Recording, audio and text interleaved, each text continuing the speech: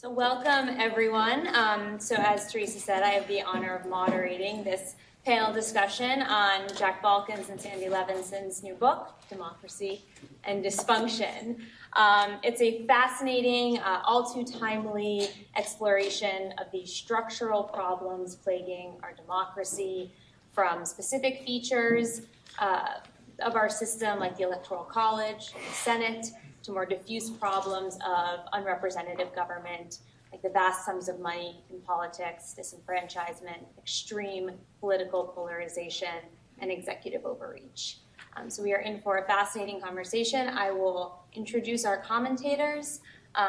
Jack and Sandy will speak for, they'll start us off with some remarks. Each of the commentators will give some brief remarks. I'll facilitate some back and forth, and then we'll open it up to the audience for questions.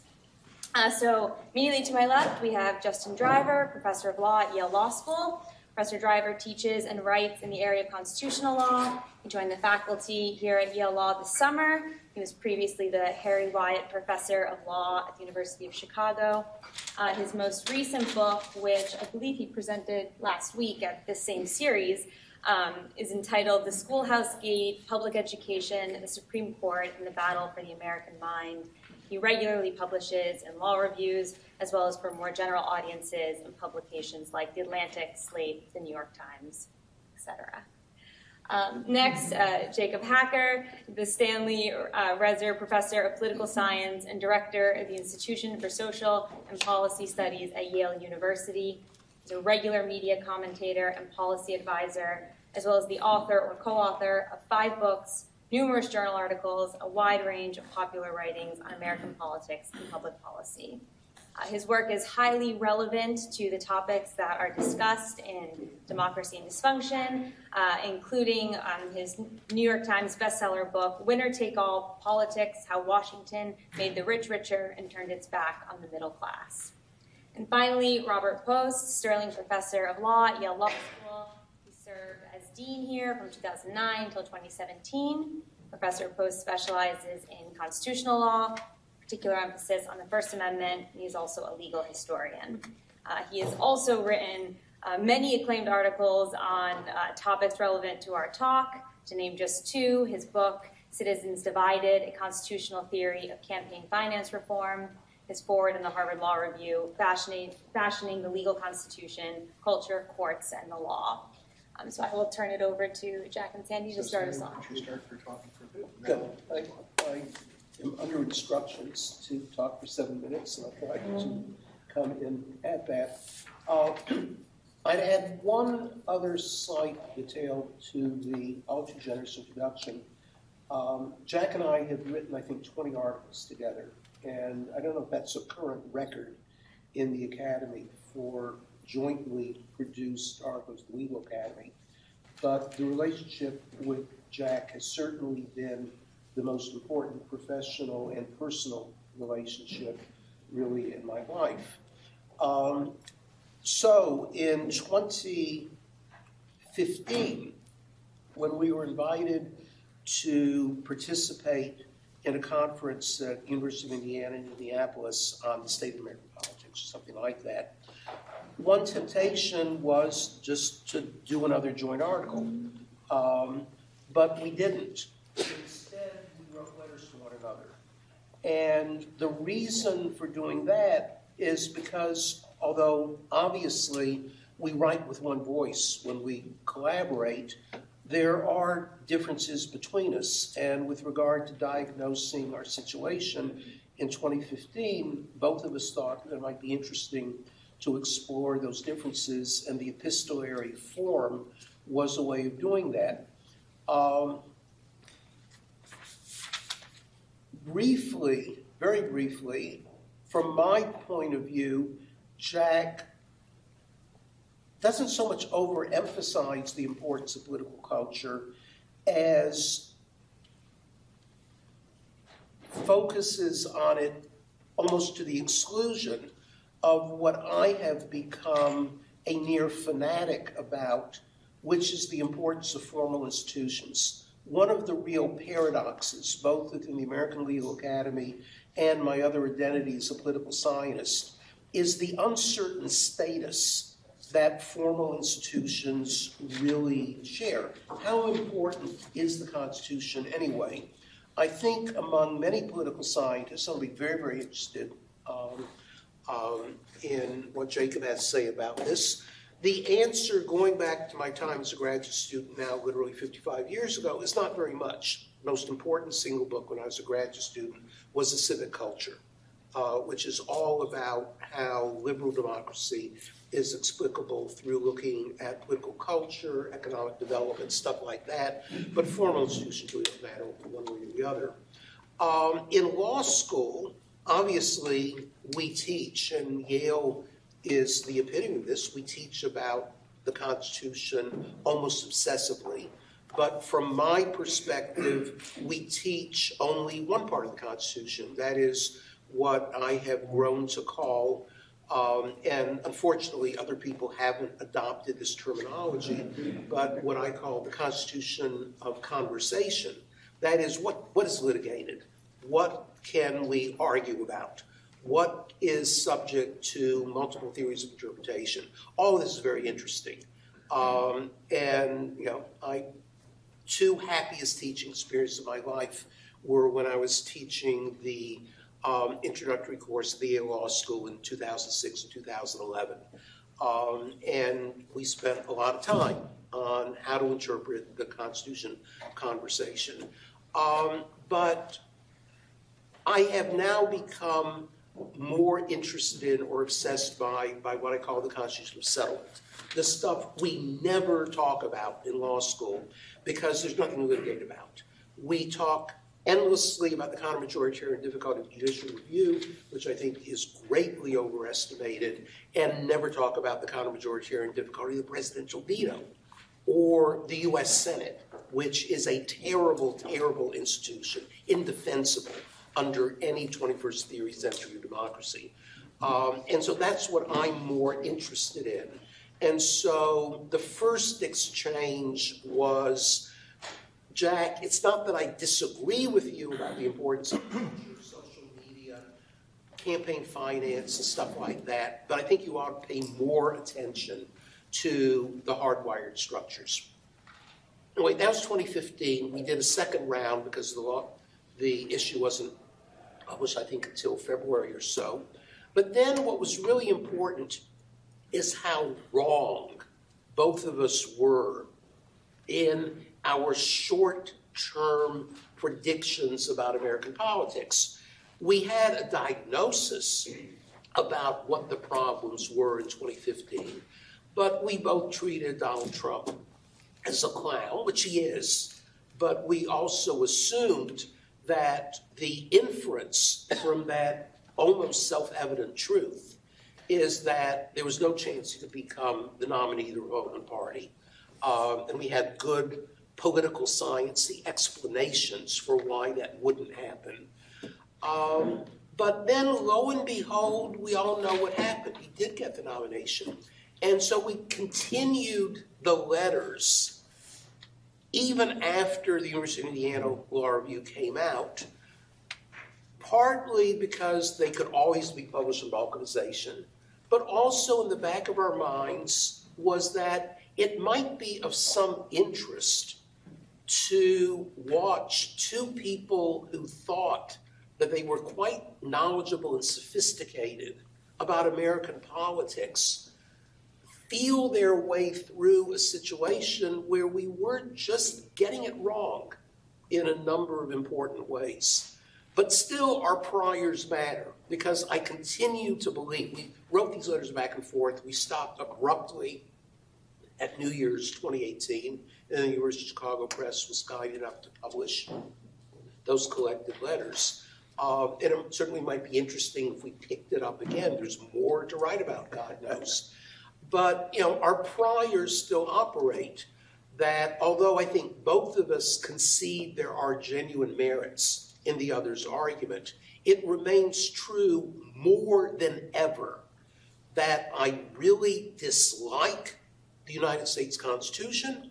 I think it is strangling us. It is a clear and present danger in a number of ways that I would gladly explicate at greater length, along with all the problems that Jack identifies. I think Jack is willing to concede that there are some problems with the formal structure, but he's not the hysteric that I am with regard to spreading the news. So I do view myself as either Paul Revere or Cassandra. And I'm afraid that it's Cassandra.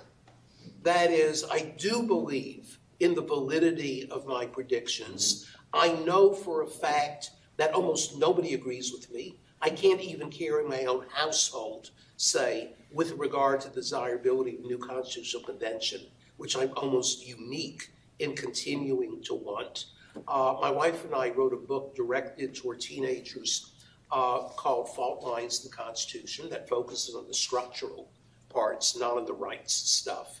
As with Jack, we speak in one voice until the penultimate chapter, at which time Cynthia and I have debate about the wisdom of new constitutional convention. And like almost all of my friends, family, and professional colleagues, she thinks the idea is just bonkers, and I persist. So, yeah, let me stop there.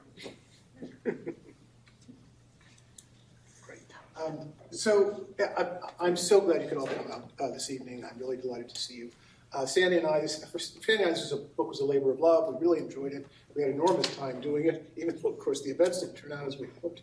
But Sandy has basically teed up for you what the basic debate in the book is about.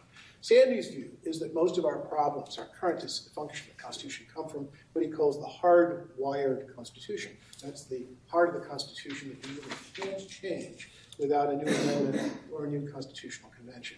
And that's not my view. My view is that most of our problems come from what I'll call the constitutional order, which is all the basic structures of government plus all of the practices, institutions, doctrines, and rules that basically produce the democracy we have. And my view is that a lot of the problems we have can be achieved without new amendments, but through various reforms, constitutional workarounds, changes in the judiciary, new doctrines, new practices. So in other words, I'm not against new amendments. I think new amendments are just fine. I'm not even against a new constitutional convention. I just don't think that's the easiest way to produce reform. And indeed, you will find that it's much easier to pass statutes than to amend the Constitution, and it's going to be probably easier to change the composition of the Supreme Court than it is to amend the Constitution or to have a new constitutional convention. So that's basically one of our big differences. But a different dispute in the book relies on the notion of how to diagnose what's going on.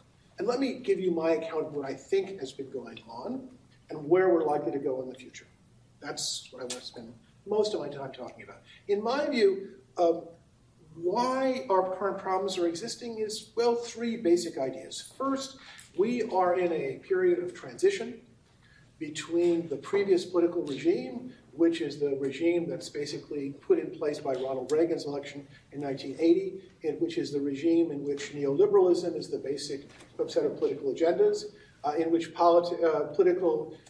the dominant party is the Republican Party, and the forms of possible politics, that is, the politics that people can imagine, are decidedly to the right.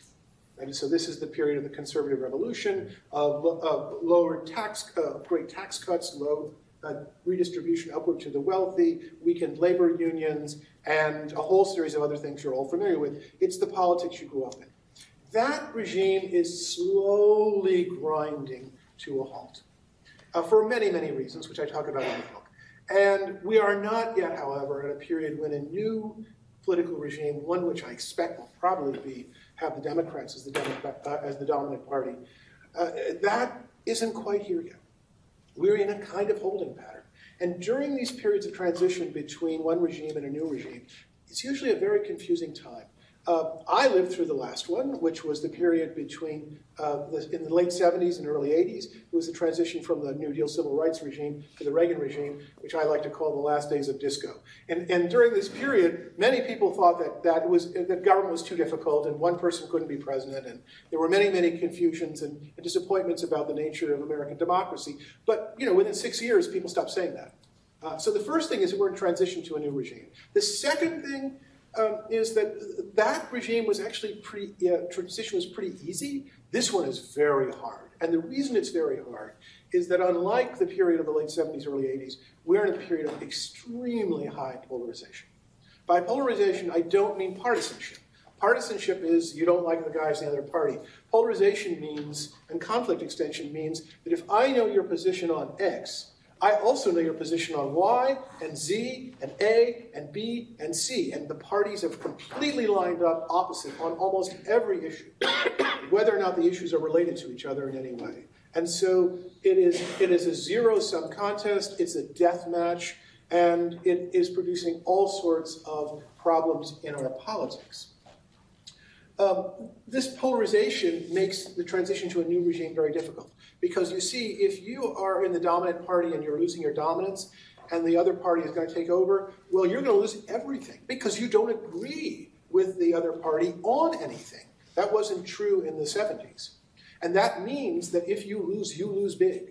And therefore, you will do everything in your power to prevent yourself from losing political control. You will take out every trick in the book. You will try anything. Desperate times lead to desperate measures. It is basically a desperate, desperate period. And so we see this in American politics. We see the Republican Party, the dominant party, losing its control and now trying everything it can to entrench itself into power. And that leads to the third cause of our current situation. When you have periods like this, you also have a period of what I call constitutional rot. What I mean by constitutional rot is very simple. It's the decline in the institutions and features of a democracy that preserve it as democratic, that is responsive to popular opinion, and republican, that is in which people are devoted to the public good as opposed to a particular private interest. Republics, the framers understood, are very delicate institutions, easily corrupted, and that it's very difficult to keep people focused on the public interest and the public good. And what has happened over the course of approximately 40 years, this is something that Jacob has written about, is that there's been a series of very, very bad economic and fiscal decisions which have redistributed risk downward to ordinary Americans and redistributed wealth upward to the richest Americans. So that when the economy has grown, almost all of the benefits of the growth in the economy have gone to a relatively small number of people at the top of the income distribution, and everybody else hasn't basically gotten very much out of it. And so when economic crises come, as they did during 2008, basically it has made democracy very, very difficult, not only around the world, but in the United States. These are times in which people begin to distrust each other, in which politics truly becomes a war of all against all, in which people regard their political opponents not merely as opponents, but as enemies to be destroyed. And it's a period in which demagogues tend to arise. It's a period in which politics becomes almost impossible. And this makes the transition to a new regime even more difficult. So we are suffering currently from a transition to a new regime, a period of extremely high polarization, and advanced constitutional rot. That doesn't sound very good. Can we get out of it? Well, there are two historical analogies in American history. One you're not going to like. That's the Civil War, a period of high polarization and advanced constitutional rot. Let's hope it doesn't turn out that way. The other period in American history featuring high polarization and advanced constitutional rot is a little better. That is the period of the late 19th century, early 20th century. It's the Gilded Age as it moves into the Progressive Era. I will describe the Gilded Age for you. It was a period of enormous technological innovation that produced huge fortunes, period of huge waves of immigration, which changed people's notions of what it meant to be America. It was a period, stop me if any of this is familiar. It was a period of heightened racial antagonism. It was a period of deep political corruption in which people feared that government was essentially for sale. That was the Gilded Age. Guess what, folks? We're in the second Gilded Age right now. And what happened at the end of the Gilded Age? Well, it basically slowly transitions to the Progressive Era, a period in which people get sick and tired of the rot and corruption in American politics and begin reforms, not just at the federal level, but also at the state and local levels. And I think that's the best story of what is likely to happen. We are transitioning slowly and difficultly into a second Progressive Era. That is the best. But I should just tell you, Progressive Era was not sunshine and roses. It was not lollipops and unicorns. It was a very difficult time. There was enormous amounts of political strife and difficulty. That is, however, I think what our future is. Our future is a period of reform, including, by the way, constitutional reform. That was also a feature of the progressive era. And it's going to be a very difficult situation for some time. But we got through it before. I believe we'll get through it again. You want to start us off? Yeah, so let me begin by thanking Sandy and Jack for producing this wonderful book that offers these real-time reactions to a significant moment in American politics. And I choose the word significant as a weasel word because they view things rather differently. For Sandy, ours is a cataclysmic, perhaps even apocalyptic moment. For Jack, I think it would be more accurate to say it's a turbulent moment. And I choose that thinking about the airplanes, about turbulence, where you have a moment of uncertainty, but there's not a great expectation that the airplane is going down. You use the term holding pattern, and it's a similar sort of airplane metaphor. And so it's with this in mind, the book inspired a great many thoughts for me, but I want to focus on what I think of as a major theme that runs throughout the book, although they don't use this terminology, about constitutional optimism and constitutional pessimism.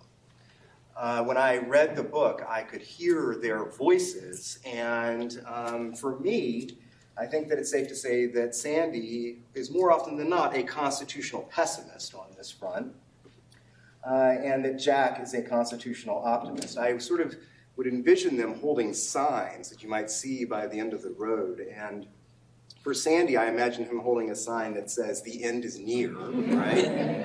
And for Jack, our constitutional optimist, I should say, he is holding a sign that says, "There are brighter days ahead," right? Things aren't as bad as you think. One thing that this constitutional optimism and constitutional pessimism made me think of was that these are modern examples of a long-standing phenomenon, and I think back to Frederick Douglass, who was both a constitutional optimist and a constitutional pessimist.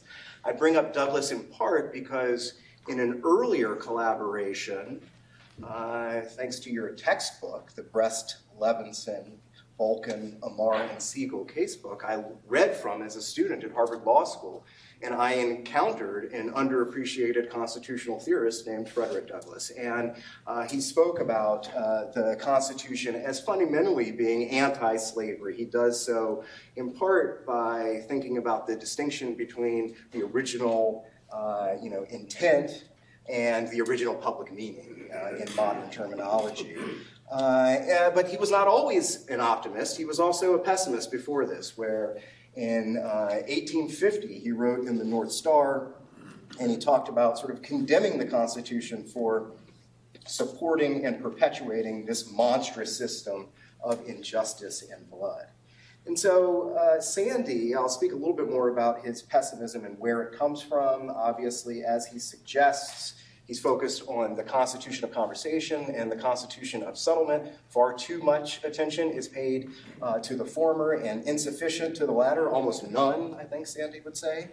And this becomes because we have insufficient attention to the two-senator rule that comes out of the Constitution, the Electoral College as well. There are all these hardwired parts of the Constitution that deform our democracy. Sandy has, a very sort of jaundiced view. I jotted down some of the apocalyptic statements. I'll share some of them with you. He says, "I worry about getting to 2020. We are in the most serious existential internal crisis since 1860. He talks about the truly terrible possibility of a catastrophic war. He even holds out the possibility that mushroom clouds are in our future. And there's also a notion that the country could well fracture, right? That we will no longer have a United States. That we are now in what he thinks of as, we'll call Atlantica, and there will be a Pacifica as well. And for some of us, this is a term of dread, but Dixie he holds out as well. And so this is the pessimism that's there. For Jack, it's a very different story, exactly as he said a moment ago. That we are in a period of realignment. We've seen these before. And there are, importantly, workarounds to the hardwired features of our Constitution. It doesn't necessarily take a constitutional amendment, perhaps, to get around some of the concerns that Sandy has identified. There will be, Jack insists, a new regime that will sort of supplant the Reagan regime, and he suggests that there is reason to believe that it will grow out of the Democratic Party. Here are the sort of key words, and these come from their last missive. He says, we should see the glint of opportunity in our current darkness. He says, out of the disaster comes hope. Right? These are the key ideas. This is a difficult moment, there's no doubt about it, but again, there are brighter days ahead. I should say as well that when I was reading the book, that there was a sense that their constitutional optimism and constitutional pessimism don't map so readily onto the personalities of the people that I know. There's a real sort of disjuncture there. Sandy is ebullient, relentlessly enthusiastic, I would say, and I know this lesson very well. I have had the great good fortune of beginning my career at the University of Texas alongside Sandy, and we would go out to lunch with great regularity, and I would pitch him these very ill-thought-out ideas and say, do you think that could be a law review article? I mean, these things were not an eighth-baked, right? I mean, they aspired to half-baked them. And Sandy almost invariably would say, that's really interesting, and then proceed to refine this idea and make it much, much better than it ever was. And I'm incredibly grateful to him for doing that. And so he was an optimist, right? And there are so many people in legal academia who say, no, no, no, there's no paper here whatsoever, it will not work. And Sandy's the opposite. So he's an optimist in a person.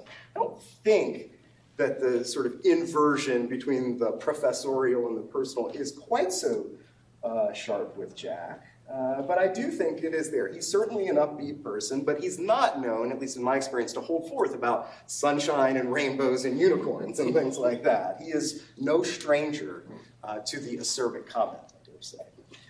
And this realization helped me to appreciate that the constitutional optimism and constitutional pessimism are perhaps, and I'm tipping my hat to Jack's previous work on living originalism, the opposite side of the same coin. That is to say that there are notes of constitutional optimism in Balkin's world and constitutional pessimism in Levinson's world. With respect to Sandy, you heard him talk about this idea that there should be a new constitutional convention. That is an incredibly optimistic sort of stance to take. Many of us would say that there are serious problems in our current constitutional moment, but do we really want to throw everything up for grabs?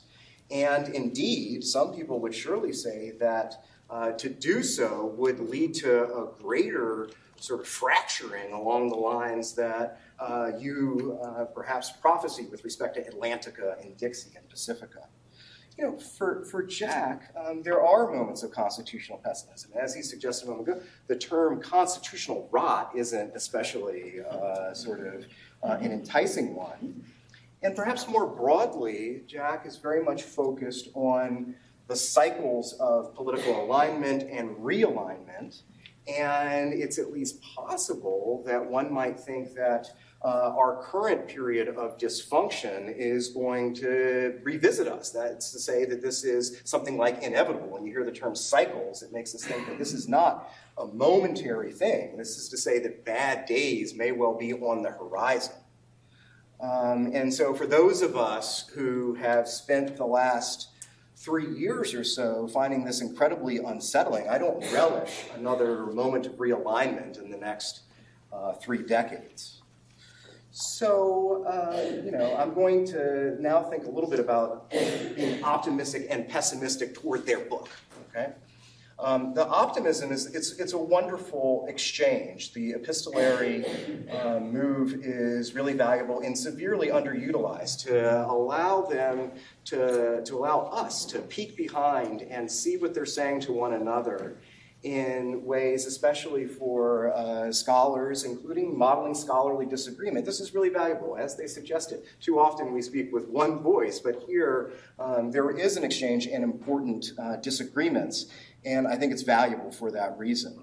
If I were to be a pessimist, and others have voiced this concern, I think of Eric Posner, who says on balkanization, well, do they really disagree about that much, right? They are starting more or less from the same position, and you could say, where is either Sandy or Jack in conversation with, say, Sai Prakash of the University of Virginia, or Adrian Vermeule from right up the road here? Or you could think about a younger generation of people like my old colleague Will Bode at the University of Chicago, or Tara Lee Grove of William and Mary. This point might be extended to say that the debate, such as it is here, sort of intensifies the phenomenon that it purports to diagnose. That is to say that they're interested in part in the breakdown and the fracturing of American society.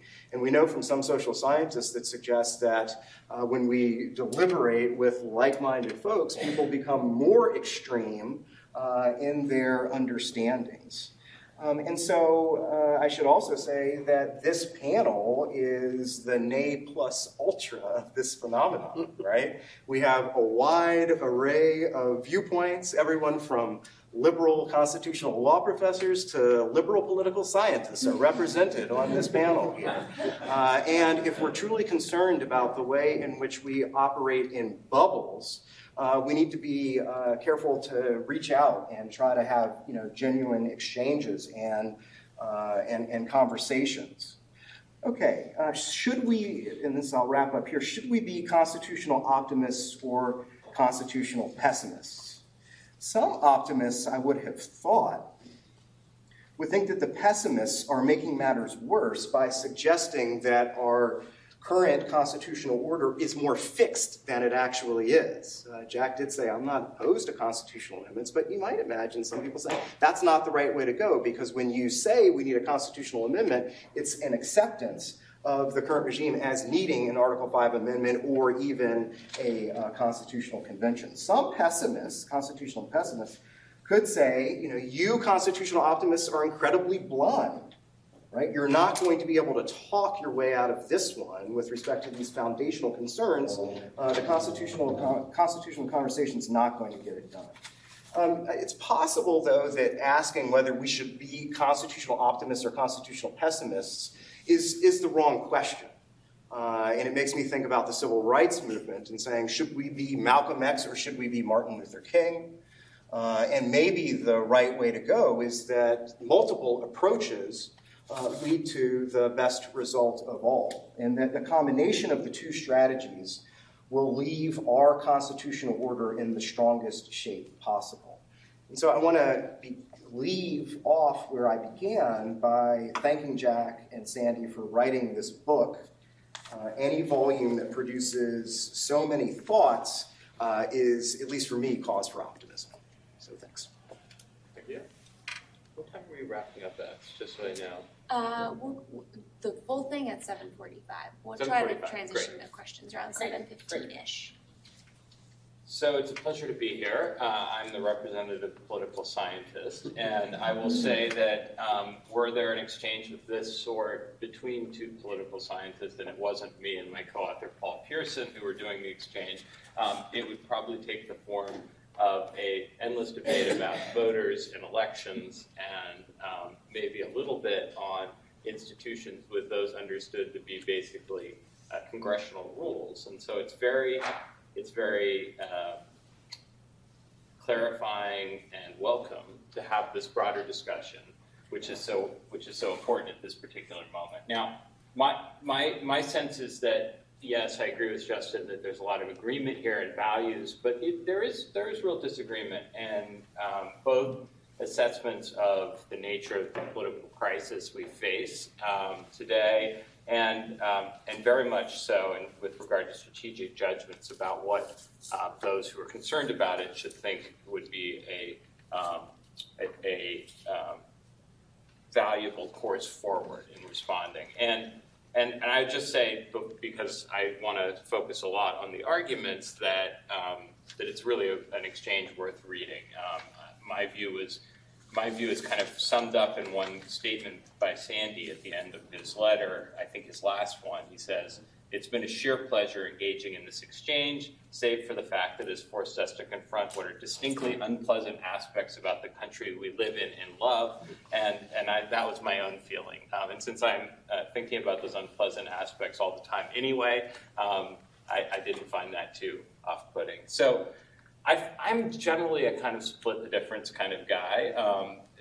And so it's probably not a surprise to me at least, that I find myself somewhere between Jack and Sandy. On the one hand, I think Jack's diagnosis of what's wrong, in which he nicely summed up the intersection of these three trends, is really quite astute and largely correct. And I'm skeptical of the scope for major changes in our Constitution, much as I agree with Sandy that they're needed. And indeed, that's the other. On the other hand, I think far more of our present political crisis has to do with an aging constitutional order than I think Jack does, which may leave me as a somewhat more pessimistic than even Sandy, but we'll see in a moment. Indeed, I feel as if for all of the alarm, I'm not sure they're alarmed enough. And the reason that I feel that way is that I think Jack's absolutely right. This is a very perilous moment. And it's a perilous moment precisely because the current GOP regime is endangered. Endangered regime is a dangerous one. Sometimes the way I like to think about it, or not like to think about it, is that we see a light at the end of the tunnel, but we're not quite sure if that light is the sunny valley beyond or a train hurtling towards us. And let me make that a little bit more precise.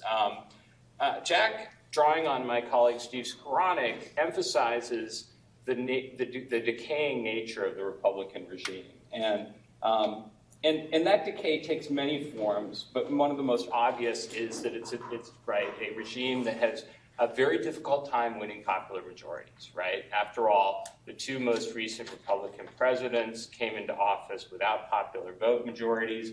Republicans routinely lose the Senate popular vote, if you were thinking of adding up all the votes for senators, but Republicans maintain strong Senate margins. They've got about a 6-point advantage in the House vote relative to their national popular margins. Not enough to protect them in 2018, but still a pretty nice little cushion if you can get it. And so as a majoritarian strategy, it does seem as if white ethno-nationalist populism isn't going to work out too well. That's kind of a question of math. But what will follow is obviously a question of politics. If something has to give, it will, but whether that something is ethno-nationalist populism or the American experiment with majoritarian rule is the big and difficult question. And I think part of the reason why it's fraught is that it's not just a demographic story. It's not just a story about a Republican regime that is supported by a dwindling demographic. And it's also a story, as Jack pointed out, of the way in which what he calls oligarchy, what I would call plutocracy, has distorted our politics. And if you look historically, and Daniel Ziblatt has done a wonderful job of discussing this in the context of conservative parties in Europe, when you see massive extreme inequality in a democracy, you see a number of very unsavory consequences. You see a shift of power to economic elites. You see a shift in the preferences of those elites that bring them more into conflict with the interests of their fellow citizens. And you see a decline in support for democracy among those elites. Now, this is, I think, often kind of pilloried as the view that the the rich are all hardcore conservative Republicans, and they all support the Republican Party and conservative economic policies, which clearly isn't true. But if you look closely at the most organized segments of the American plutocracy, there is a very strong conservative bias. And I think it's pretty clear that the Republican Party, as Jack has argued, has aligned itself fully with those conservative economic priorities. What I think is less well recognized and what Ziblatt brings out is when conservative parties, which are the parties that are most traditionally associated with patrons, economic elites as their patrons, when they're confronted with this dilemma of a changing electorate and need to think about whether to moderate their economic stances, they are very tempted to turn to divisive appeals, right? The kinds of appeals that we see today in the explicit invocation of themes of racial and cultural backlash. So the book that Paul Pearson and I are just finishing up is entitled "Let Them Eat Tweets," and which kind of sums up what I think happens in this context. And it makes us realize that in a lot of ways that it's right-wing plutocrats, not right-wing populists, that were the first force to radicalize American politics in the last generation. The other thing, and this is where I'm really with Sandy, is that plutocracy is so problematic because of the nature of American political institutions. The vulnerabilities in our political institutions are, I think, two in particular loom large. First, our system is emphasis on representing geographic areas has meant a growing rural bias. And second, the separation of powers has intersected with that, both plutocracy and that bias in ways that are quite troubling. So the rural part is easy, right? In overrepresenting rural areas, our political electoral institutions advantage the GOP, and of course the GOP has exploited the many weaknesses of those electoral institutions to further advantage itself through voter suppression, gerrymandering, and all the other tricks of the trade we know about.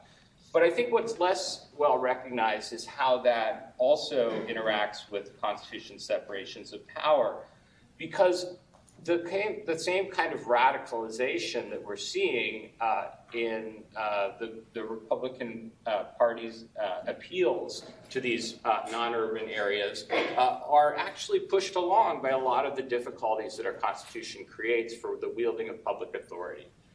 In a way, we're stuck in a vicious cycle in which it's very hard to govern, and people get very angry at a government that's unable to govern. I think in a lot of ways, Steve Bannon put it best when he said they always had a backup strategy with Hillary Rodham Clinton. Our backup strategy, said, is to fuck her up so badly that she can't govern. And that's, of course, what would have happened, and and Jack and Sandy expected to happen. It's also true that Trump benefited quite a bit from the fact that our presidential system allowed a kind of half-of-the-half strategy where he took over an entire party with his appeals with about half of the Republican base, and then, of course, managed through a combination of good luck and bad strategy on the other side, and as well as our political institutions to get the Supreme Court. And I won't even go into the threat of that is posed by our current Supreme Court, which, of course, has been overwhelmingly stacked by a party that, again, has barely been able to win popular vote majorities. So I think a lot of the fear right now is on this sort of threat of creeping authoritarianism. And that's well reflected in, say, the Levitsky and Ziblatt book, How Democracies Die.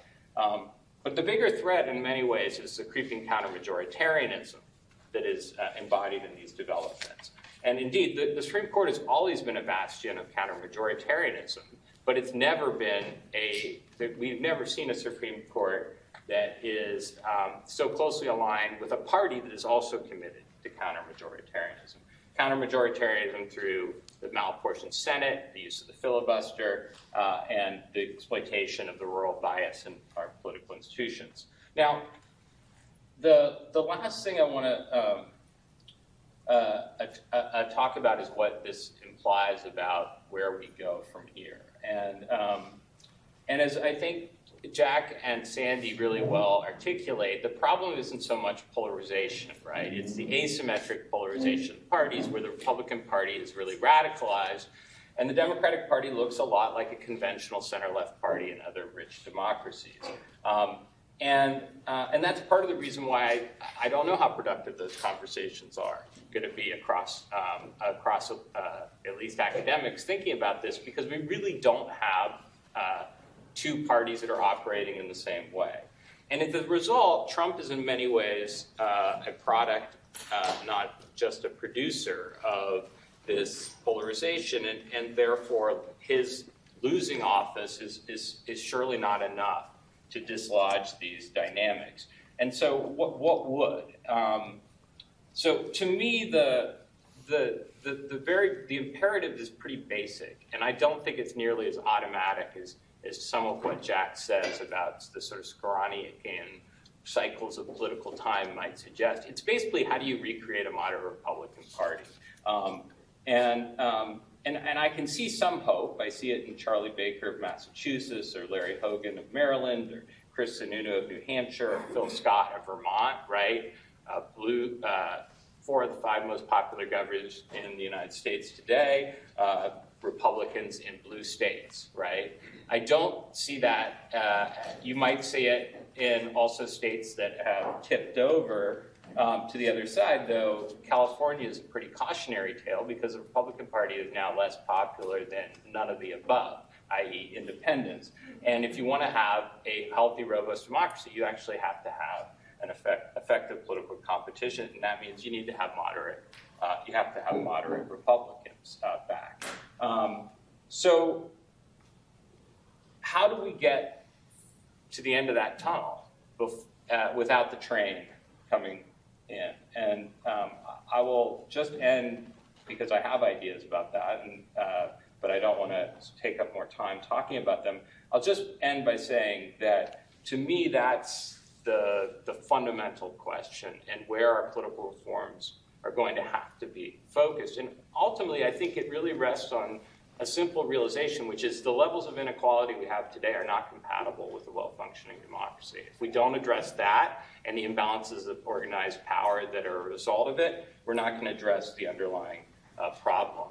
And it's obviously not going to happen overnight or quickly, but if we could replace the vicious cycle right now of imbalance, opposition, gridlock, resentment, reaction, and counter-majoritarianism with a virtuous cycle of political and economic reform, we might well be able to escape from that tunnel intact.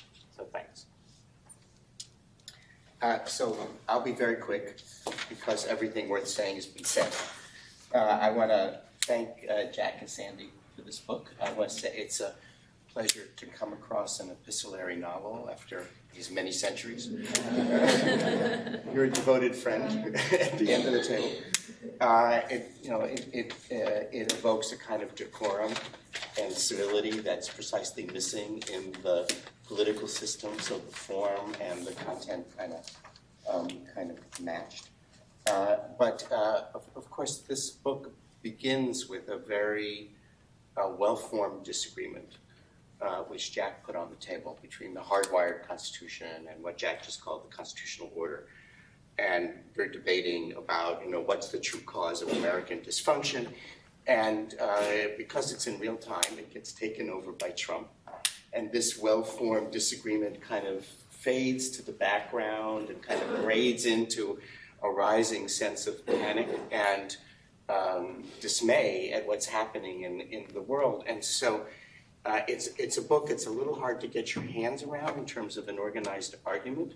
And what comes through the pages of this book much more clearly than a defined set of disagreements is the wondrous sensibility of these two, as they put in the back of the book, these two superstars who are fabulous people and who show themselves in the nature of these letters much more than they show a coherent line of argument in which are disagreeing with each other. And to me, the basic argument is, well, my sense is, yeah, it could be a little bit of both. Yeah, a little hardwired here, a little culture here. You needn't pick one or the other. We could have a combination. So I've never quite understood why that should be a basis of anything fundamental by way of a disagreement. Much more interesting to me is the way in which these arguments are deployed in the context of two supremely intelligent people looking at what's happened to this country in the last 3 years. So I want to start with Sandy. I can remember when you were teaching here in 2011, and you were teaching constitutional law, and your memory, I think, has been misted a little bit in retrospect, because you were kvetching endlessly. I'm teaching them structure, and they don't care about structure. You kept saying, and the students they want rights, they don't want structure. What's really interesting about Sandy's argument about the hardwired difficulty in the American Constitution is, in many, not in all, but in many of its aspects, it comes down to the fact that our institutions distort a true picture of the popular will. They check the popular will. They don't allow us to express it in any true way. And that's true, of course. You know, the framers, Madison boasted in the Federalist Papers, we've designed a form of government which absolutely excludes the people in every respect from any participation in this government. So, of course, it was meant to do exactly what Sandy is complaining. So underlying that, you would think Sandy would be a fan of the public will. But actually what comes out of this book, as Justin was observing, is this dread of the popular will. I mean, the minute Sandy gets close to the actual popular will, out comes the kind of passages that Justin was describing. Out comes a fear of secession, of civil war. It's like, who wants this popular will? I mean, if it's really this popular will, it's going to be an overwhelming disaster. So I can't help but read Sandy's focus on these structural deformities as a displacement. Like, I have to reform the structure, but if you took 5 steps down the road, what would that actually get you if we were in a real parliamentary debate? You would get something actually much more disagreeable. And so rather focus on the structure than the underlying pessimistic take of the people whose will we actually want to make the government transparent to. And conversely, Jack in this book, every letter is a different form of comfort. You know, every letter is a different form of, these cycles, and there's this form of political time, and then there's this epicycle, and it's all going to save you because Hegel teaches us that history is cunning, and it may seem turbulent right now, to use Justin's word, but really around the corner we're going to come out of this some other way. So Jack has this. Jack is acutely aware of all the difficulties, but Jack is an urgent optimist, and I cannot help but read Jack's endless appeals to the political science of culture as a displacement from the real despair, which he shares with Sandy, and comes out and which he conquers through this kind of avuncular optimism and comfort. And I cannot resist, watching the 2016 election with him, where he's confidently predicting Hillary's going to win, like watching it happen in real time. I think what Sandy and Jack share is an acute sense of the dysfunctions to which we're subject, but they have 2 different strategies of ameliorating that extreme discomfort. One strategy is to give us patterns of history which will repeat and which will save us from ourselves. Of course, I don't believe that for a minute. I think history is contingent. I'm with Jacob that, the sun could be rising or setting. It could be a locomotive or it could be a streetlight. Who the hell knows? And it's up to us, actually, to face that down. And if we don't face it down, we could face really bad things. And no history is going to save us. There is no cunning out there that's going to protect us from ourselves. And I'm with Sandy that there are deep disfigurations in our structure, which make things worse, which make the kind of frustrations which create the anger, which create the resentment, which creates the populist Republican Party with, again, the alignment that we see now. And I'm not with Sandy that a constitutional convention can save us, because I don't, if you play poker, you don't put all your chips in. And I think that's a move of desperation, not a move of strategy. But I'm in agreement that, it's contributing to it, and I just take that as part of the problem to be overcome. Fantastic. So you guys have a lot to respond to. I'm going to put one other question on the table, and then pretty soon invite you all, if you have questions, to involve you. And I think everyone up here has mentioned briefly that what started out as what seemed like a larger disagreement, by the end of the book seemed to be more a smaller disagreement in the scope of the views out there. I think that's what Trump does, right? You introduce an extreme position, and everyone else who used to be on two sides of the room are now suddenly all in the corner together. But I think one area of potential disagreement that you guys might still have, and this is my question, if you do, is what is the fundamental purpose of our Constitution? It's a basic question, a grand question, as all basic questions are. But it seems to me, and Jack, you allude to this a lot in the book, where you say, the Constitution is basically, its prime function is to keep peace. Is to order a system in which we can politically disagree with each other without things leading to violence. And Sandy, I take it from you that you expect more of the Constitution, that to you it's more of a preambular document. It is the primary mechanism by which we are supposed to, by which our will and even our hopes and our futures are supposed to come to fruition. And so, do you disagree about what is the fundamental purpose? And if so, because I think you do, is that one of the primary bases for your disagreement about whether or not to concentrate so intently on the document, because you put so many eggs in that basket, versus, well, no, it's about kind of keeping the peace, and after that, we can do a lot of our constitutional manipulation outside of the document? I think one way of answering that question, to what extent, at the end of the day, do we recognize that Hobbes was right? That we live in a terrifying world. If we don't have an effective government, life is going to be nasty, brutish, and short. And provision of security really is the purpose of government. Everything else takes second place. One might hope that would provide something more, but that is the purpose. As against, you're absolutely right. The one part of the Constitution that I unequivocally like, and that my wife and I focus on quite extensively in our book, and I want to emphasize that the book is written ostensibly for teenagers as part of a intervention in civic education, that the preamble really is inspiring. It rejects Hobbes in favor, you can pick some other favorite political theorists, but it says that we come together for something more than staving off a nasty, brutish, and short life through some sort of government.